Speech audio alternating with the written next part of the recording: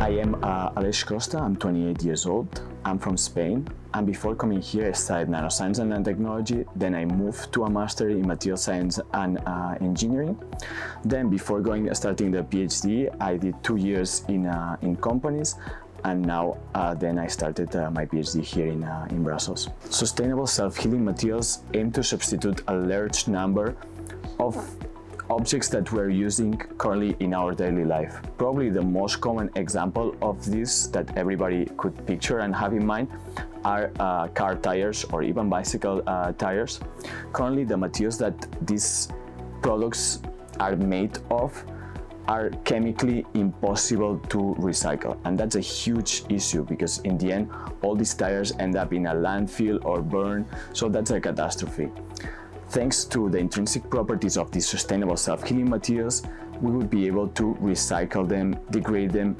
So that's one of the main examples that I would use to prove the use of these materials. So when I got here, they were already working with self-healing materials, but these materials had several sustainability issues. One of them that they were using like a very dangerous solvent, which is chloroform, and also they were not using any bio-based material. So what I did is like tackling directly these problems in my first project. So I started using bio-based resources.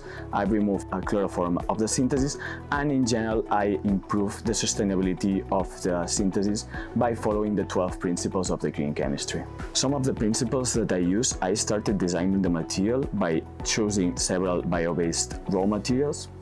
Then for the synthesis, I designed it to be as much energy efficient and atom efficiency as possible. Then the materials are there as they are self-healing, they are already intrinsically recyclable, and also the life of the product is extended. And finally, at the end of the life of the material, like sometimes you cannot recycle it anymore, or you don't need to recycle it anymore, so we design them also for degradability. This research is important in our daily life because basically when we're developing a new product, currently we first think about the product and then we think about sustainability as two different issues. But from my point of view, already from the very basis of the development, which is what I'm doing in my PhD, we have to already start thinking on the sustainability, especially in this type of materials, which are self-healing materials, which are already designed, or they are already sustainable materials because you prolong the life of a product. They are recyclable.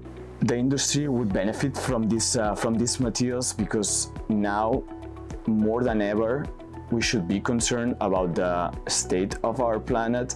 So even if because of their consents or because of regulations, which they will come, they will have to adopt greener technologies. So in the vision of this future, it's already a good idea to start already thinking about these materials from a sustainable point of view, not only for its technical properties.